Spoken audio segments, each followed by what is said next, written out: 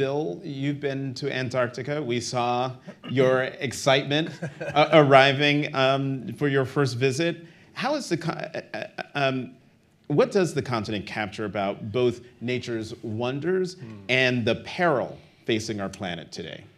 It is, Jonathan, hands down the wildest place I've ever been on 7 continents. I describe it as sort of Alaska on steroids. You know, you go to where I met Jim at the Mendenhall Glacier. There's the glacier. You go down there, it's like there's a glacier and another, you're surrounded, and it's just the biggest, most expansive, wildest place you've ever seen.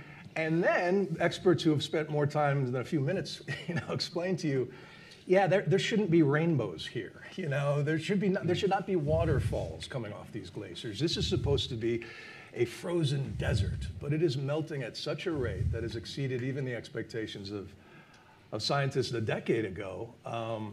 And I don't know what wakes us up at a certain point. James showed me these pictures of the Mendenhall Glacier, and how they've shrunk like a mattress, like a guest air mattress that you just deflate when they leave.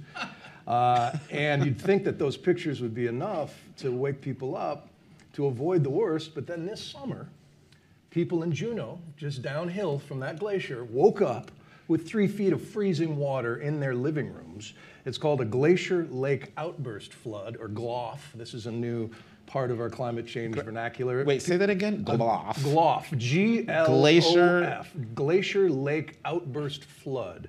And there are millions of people living under glaciers, especially in the Himalayas. And maybe it's an earthen dam keeping them from all that ticking time bomb, melting water, drip by drip that's coming down. And so what I left Antarctica with was just awe and wonder times 10, both the fear and the fascination. But Antarctica also gives me hope. It's the one place that represents scientific consensus. Nobody owns it. All the nations of the world said it's going to be there for peace and science.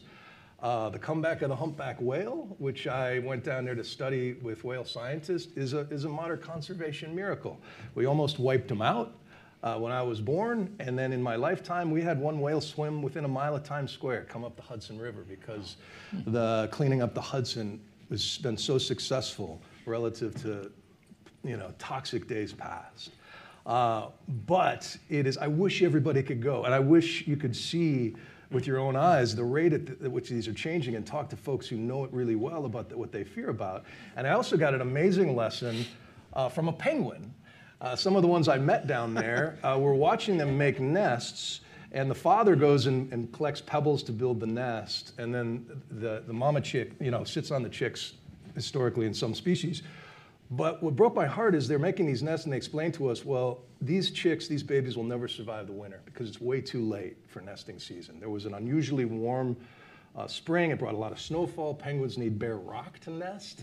And so some species, like chinstrap penguins, are trying to hatch their eggs in standing water. They just hadn't adapted. But Gentoo penguins, this one particular species, really flexible. They're moving their nests. They're going further south. They're finding the cold spots. They're being adaptive. And as a result, their numbers are skyrocketing while the other species are crashing. And the scientists who study them say, there's a lesson for us in that. The humans that are more adaptive, especially on coastal cities and building and putting more mangroves and understanding what's coming, will be